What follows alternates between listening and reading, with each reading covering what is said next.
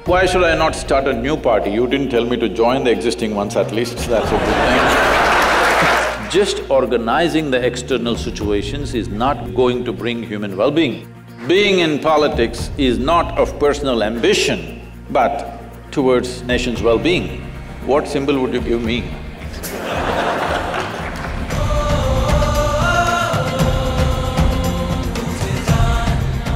So, Sadhguru, the first question is, you've been traveling all around the world, meeting many number of people and affecting as well as helping their lives for the past 35 years, as far as I hear.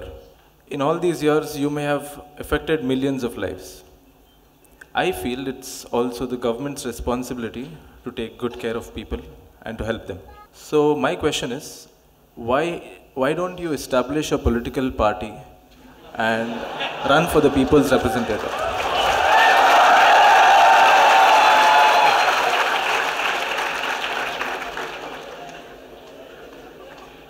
Well, we have a very distorted perception of what is politics, unfortunately, largely in the world, particularly in India. If you do something wrong, we say, oh, he's doing politics. See what he's trying to push me into. But the real perspective of this is, politics means it's about policy making. That means you set the direction for the nation as to where the nation should go, what it should achieve, where people should get, essentially directing the ship. But if you look at a nation as a journey, we are going somewhere, somebody has to captain it. Well, I think it is one of the most significant things that needs to be done in the world in a most responsible and sensitive way. Well, unfortunately, a whole lot of them have not earned this, that today it's become like this. If you utter the word politics, it looks like we are talking about something dirty. It's almost like that. So having said that, you okay? If I tell you a joke, it's all right. You're serious, man, that's why I'm asking you. This happened. 3 men who are in their older age who are retired. One was a surgeon, another was a general, another was a politician. They met in the old age home. And they had a golf game, it went all bad.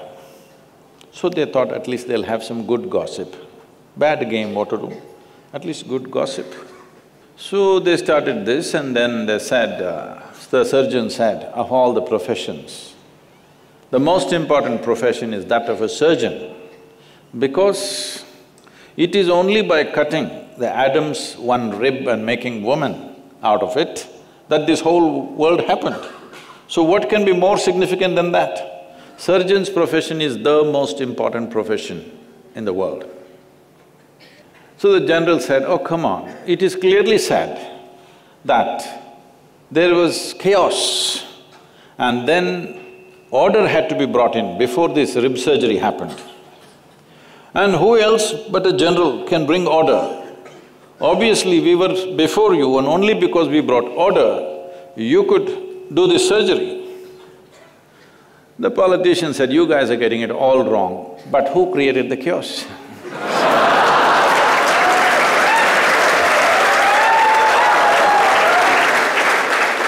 Well, that's not how it should be.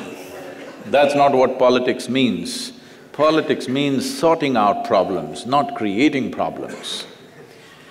So, why should I not start a new party? You didn't tell me to join the existing ones at least, that's a good thing.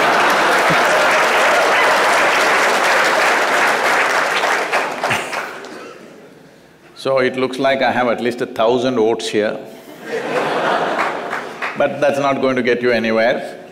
But that's not the point. The point is this, there are 2 dimensions to human life.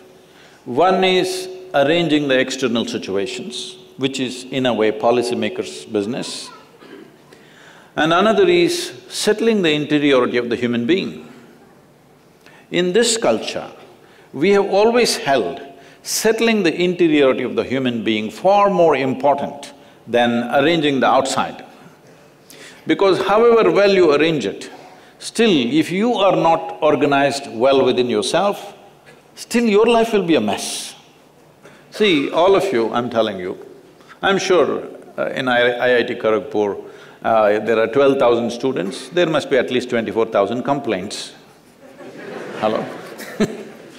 But the fact of the matter is, compared to any other generation ever in the history of humanity, you and me are living in the highest level of comfort and convenience and empowerment, isn't it so? Isn't it so? Yes. But still, no generation has ever whined the way we are whining all the time. We are not enjoying this organization. Never before in human history, human survival was this well organized as it is today. So this is the time for a human being to organize the inner aspect of you so that the external organization doesn't go waste. Why I'm saying this is, already there's enough proof in the world that people can mess up the best organization on the outside can be messed up by internal things. 38% of the European population is on psychiatric medication. Why I'm picking on the European population is, this is a society which has enjoyed longest period of economic and material well-being on this planet right now. Almost nearly 200 years they've enjoyed material well-being like no other society in the world. How they got that material is another matter, I don't want to go into that. Okay? But they have enjoyed material well-being for so long, and 38%. If you just withdraw a few medicines from the marketplace, the nation or all those nations can go crazy tomorrow morning. Yes? If pharmaceuticals go on strike, really, everybody goes crazy, how's this? You call this well-being? So one must understand, just organizing the external situations is not going to bring human well-being. You can organize comfort, you can organize convenience, you can organize survival, you cannot organize well-being. Well-being is something that you have to earn within yourself. I've taken it upon myself to bring human well-being, because this is inner organization of yourself.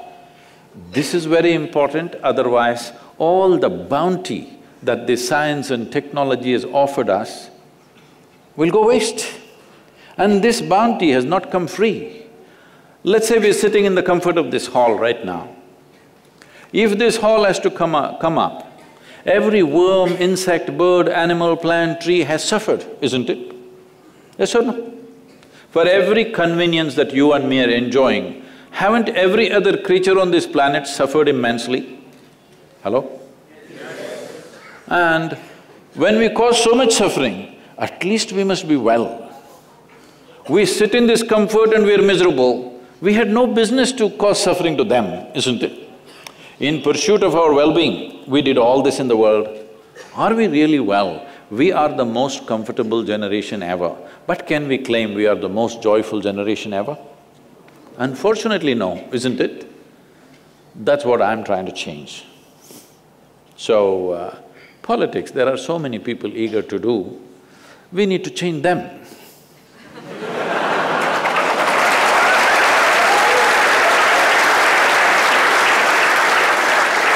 That being in politics is not of personal ambition, but towards nation's well-being. This context we have to change in them. It is not a profession, it is a certain service that you have to render. So if this context changes in their minds and hearts, which we are trying to change, that will be bigger than me starting another party. I think there are too many parties. Even the EVM machine is complaining because there are not enough slots for all the parties. They're not able to find enough symbols. What symbol would you give me? So he says turban. Then only the Sardarjis will vote for me.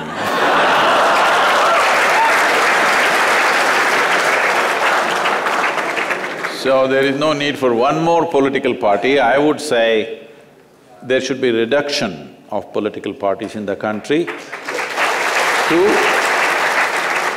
Two or three or four, not 200 parties. It's just confusing the people, they don't even know whom to vote for. Because your chacha has started a party, how can you not vote for it?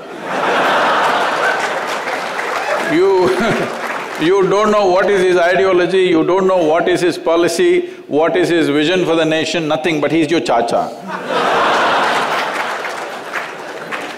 So if I start, all the millions of people who are in some way drawn to me, they will not know what is my vision, why I want to start this political party. Sadhguru, we will vote him.